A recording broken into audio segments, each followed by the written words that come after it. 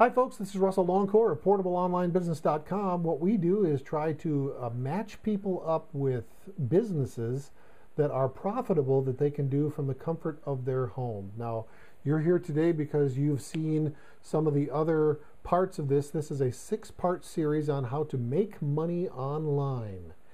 And so today we're going to be dealing with part 5 of 6. And today we're going to be talking about two really important things that come along with having a business of your own. And these are the things that, if you're evaluating a business opportunity, these are 2 more things that you want to look at, that you want to include in your business opportunity, whatever that may be, when you're going to have a home-based business. Now, what we've done so far, let me give you a quick recap. Number 1, the most important thing is to have a highly consumable, life-essential product or service. Number 2, a large, growing, inelastic market demand. Number 3, ultralight startup. Number 4, low overhead. Number 5, no inventory requirements. 100% auto ship. You really want that. Number 6, no employees. Number 7, no licensing or chargebacks or sales quotas. And number 8, no territorial or geographic restrictions. That was in the last section. Today, we're going to talk about 2 things. Number 9, highly duplicatable. Number 10, monthly residual income. Let's talk about number 9 first. A home-based business, specifically if it's going to be affiliated with a network marketing company, has to be duplicatable. And the most important thing about that is that you have to get this thing so simple. Well, let me back up. And once again, you're seeing raw video. I'm kind of doing this on the fly. Please forgive me, but this is really important for you to get. In our businesses, our process is so duplicatable that I can teach an 8-year-old to do this. I mean, it really is that simple, folks. And here's the reason that duplicatability is so simple. If you look at, if I came on this video and I did this wonderful, polished, huge, magnificent presentation, and you were thinking about getting in business for me, you might have this thought: good Lord, do I have to know all of that Russ Longcore knows? If I got to put on a presentation like he did, I mean, I'm not comfortable in front of people. I don't like public speaking. That scares me. I don't want to have to do that. If I got to do what he does, then I'm not going to do it. I'll go find something else to do. That's not duplicatable. If you get that kind of a vibe between the people between yourself and the people that you're talking to and that you're presenting your business to, then your business is not going to survive. You've got to have something that's so duplicatable that an 8-year-old can do it. And our businesses are. It's pretty simple, and I can show you later how easy that is. But you got to have something that is highly duplicatable.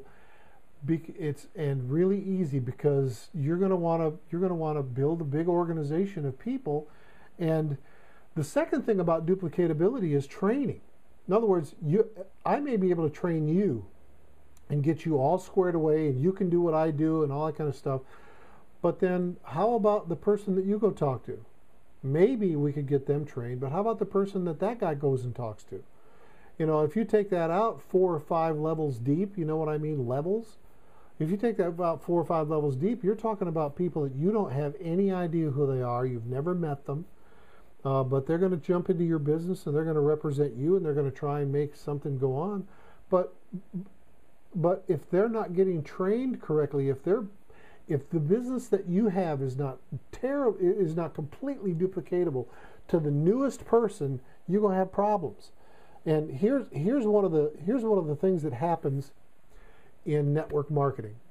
The statistics come out and they say this: 85% of the growth that you'll have in a networking business, if you're going to use networking as your home business, 85% of your growth is going to come from the newest people. These are the people that are the greenest. They're the people that don't know anything about the company, or they know the least, but that's where all the growth is. Now, if you can't make something that's duplicatable for them, where all the growth is, then you're not going to have that kind of growth. So number 9 is highly duplicatable. And number 10 is the next point, and that is you need a business that's going to generate a monthly residual income. Now, there's an awful lot of network marketing companies that talk to you about residual income. Matter of fact, most of them do. They'll beat the drum about how they build a monthly residual income. But here's the problem. And folks, I've been in. Let me read you something. This will be here's my journey. I mean, I started this like 30 years ago.